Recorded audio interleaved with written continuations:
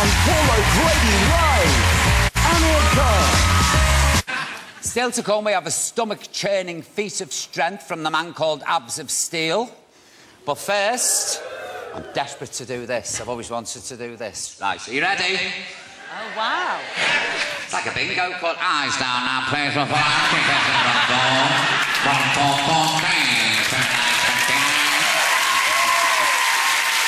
Don't you love it in the bingo? Love it. No, I can't play bingo. It's all these pensioners and they have about 90 books. And they go 100 miles an hour. And I'm sat there sweating and they go, you've missed one. OK, then, you ready? Ladies and gentlemen, coming out of dressing room 3 and about to appear at the top of the stairs, he's still the reigning WBA Super Lightweight Champion of the world. Will you please welcome King Khan himself, Mr. Amir Khan.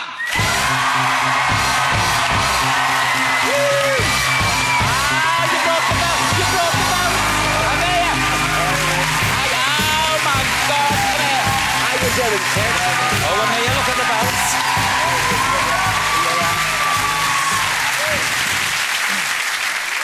Is that real gold? I think it is, yeah. Are they real diamonds? I don't think they're real. Look down the pawn shop, Anthony. Amir, congratulations. Still the champ, kid. That's right, yeah. Still unbeaten, I'm sorry I missed it, the fight. Yeah, I was looking forward for you to be there. I mean, you've not missed the last few fights. I know. Well, I love them. You know what I mean, the boxing. I'm absolutely crazy for it. Like I said, I thought, especially the last time when you was at the fight, I thought you were going to get in the ring and fight yourself. Oh, I was like, well, Paul, stay out, let me deal with this. I used to go to the Liverpool Stadium when I was a kid to watch the wrestling, and there was always an old woman in the front who used to try and get in the ring. Kill him! And I'm a bit like that myself. It's rubbed off on me. How was the fight? How did you feel? Yeah, the fight was good. You know, not fought in England for the last 14 months, coming back home. It's been a while, hasn't it? Where have you been, Amir? I've been to America, fought there. I had my last 2 fights over there. Previous to the one in Manchester, I was fighting in New York at the Madison Square Garden, sold that out. And what was that like, Madison Square Garden? Amazing. I mean, my dream was to fight in New York, and when I was there, it was like, wow, you know, I'm here. Yeah. I had my name lit up in New York, and from there we went to... Well deserved. And from there we went to Mandalay Bay, Vegas. Oh, fabulous. And that was brilliant as well. Like I said, I see my name lit up on the strip, and it was amazing. I won that fight, still kept the title, and the last fight was in Manchester, and I won that in the 6th round. Next fight I'm coming to. Definitely. The next one's in America again. I'm coming then. You're going to be there? You can pay for it. I'll go.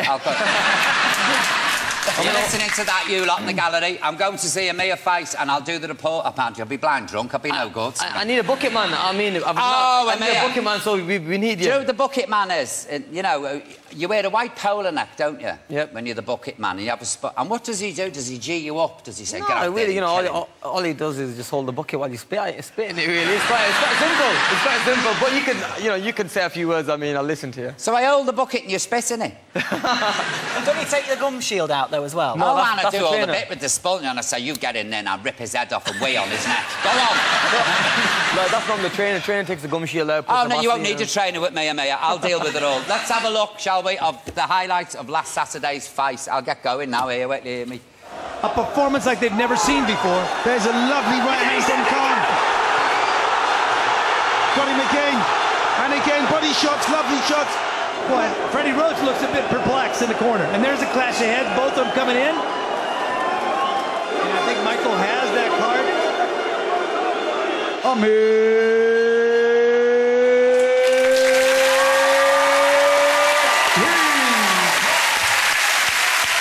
Fabulous.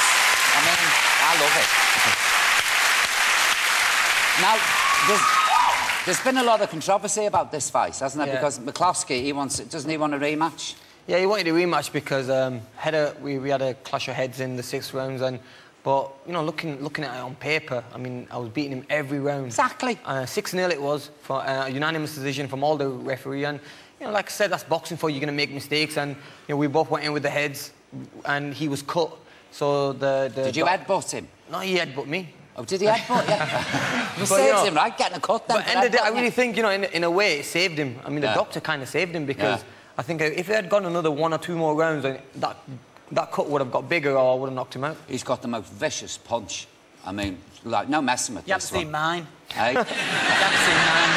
You give a rapid punch, don't you? I actually can't can't watch boxing. Do you know what I love? I can't watch it. You're so calm before the fight. I go in and see him, and he's there on his game console, aren't you? Well, I can't believe how you're so relaxed. I'm one of them guys, you know, I'm just dead chilled out. You are? It never gets to me. I've had over 100 amateur fights, and as a pro now, I've had 25 fights, and I'm just kind of chilled, you know. I know I've done a hard work in training camp. I spend a lot of time in America focusing on my training, and I know I'm ready for the fight, so I just go in nice and calm. I go through the game plan with my trainer, so I know exactly what to do in the fight, and I just stay nice and cool. I know, it's amazing.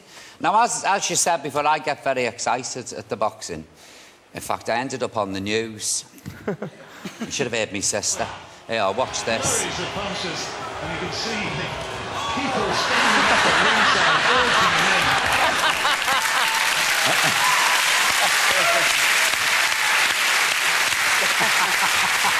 I thought you were going to jump in. Amir, James was pulling me back. Honest to God, I was going to get in. What were you saying? Oh, I can't repeat it. Did you hear me? Yeah, clearly. You know, a lot of people say... that? That was in Glasgow. That was in Glasgow, yeah, and...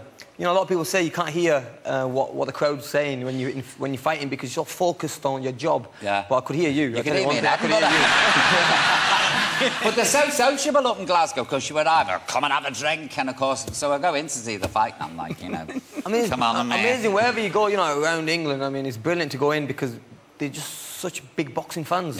Everywhere you go, and the crowd, like we sold around about 18,500 tickets on Saturday, and they were all amazing. You know, the crowd was cool. Even though there was a lot of Irish fans there, but they were, after that, they gave me a good round of applause. Brilliant. And well they were done brilliant. to you. Still a champ, Amir. That's what I want to hear. Ladies and gentlemen, please, let's hear it. Amir Khan! Amir. Now, can I ask you a question? Because you live in the country, don't you? I do, yes. Have you got potholes in your road? Yes. I tell you what, the potholes in Kent, it's like driving on that fodder and cheese, you know, full of holes. Yeah. And it's a joke. I mean, London's bad, isn't it? Everywhere you go, there's roadworks, and nobody seems to be doing anything. They dig the hole and they stare in it. And you think, look, it's simple. You dig the hole, you fix the pipe, you fill it in, and you go to the pub. Don't just stand there looking at it. Anyway, I am now going to give a masterclass in solving the problems of potholes. And in these times of cuts, I'm going to show the council, how to make a quick, easy, and most importantly, inexpensive way to fill a hole in the road. And for this purpose, I have requested a work experience chap to help me. I should just go over, OK? Hang on.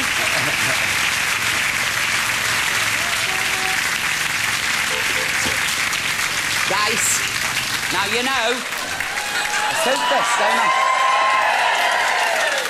Now, you know I've got a position that needs filling. What position, sir? Don't be rude. This hole here, if flat on your back in that hole. Whatever you say, boss. Yeah, just to fill the pothole. Good lad, you get in there. And because I'm the foreman, I'll sit here and listen to the wireless, you know what I mean? And do like that? You can have a sing if you like, you know what I mean? I'll sit here like this, mind my own business, OK? Have a little tab end. Tumble on the bed and the stumble to the kitchen. Sings well. Myself a cup of ambition. Yawning, stretching, try to come to life. I see him out coming. Jump into the shower and the blood starts pumping. Out of the streets, the traffic stood jumping. Help folks like me work from 9 to 5. Any more? Come. Working 9 to 5. What a way to make a living. Anything else coming? Barely getting by. Oh my God.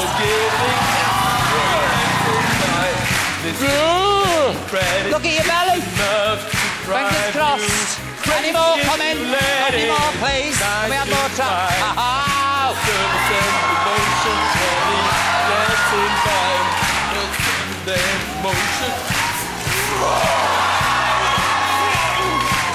You'll have to reverse. Go. No, over it.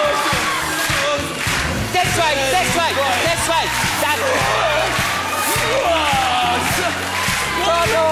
Look, we have to do it, belly! As long as you say it was unleaded, just when it was a mini. Oh, yes. I'll stop them out. I'll stop any more traffic coming, don't worry. Nothing else is going to come. Oh, my God.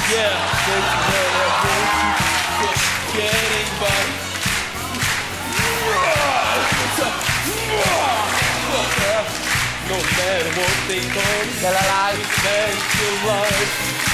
Oh, my God. Come on, kids. Let's hear it for Daniel Perrick. Abs of steel. Feel that?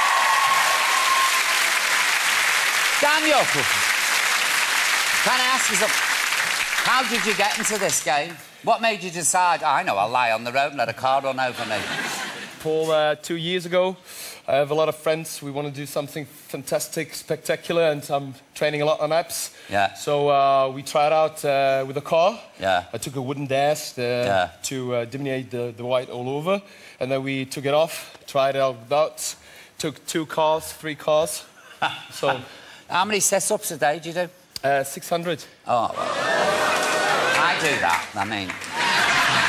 Shut up. Well, I have a go. Well, good for you, yeah. Thank you. I mean, look at this. I mean, I can't get a... That's like hitting concrete. That's a 6-pack. All right, I'm coming, for God's sake. I'm not going to get a chance to be the belly on telly. Let's hear it, please, for Daniel. Come on, abs of steel. Daniel, that was brilliant. Brilliant, kid. Thank you. Congratulations. Thank you. Time now. Well, what did you think of that, the act of Daniel? Never seen anything like it. I'd be behind the sofa. I couldn't watch it. What did you think of it? I mean, I do 1,000 sit-ups a day when I'm in training camp, and you do how many? 1,000? 1,000, yeah. And I'll never let a car drive over my stomach. I mean, how long does it take to do 1,000 sit-ups? Take me about 10 years. Well, it takes about 10 minutes. 10 minutes for 1,000? Non-stop quick, yeah. I go 1. Have a little lie down now, Mr. Cider. 2.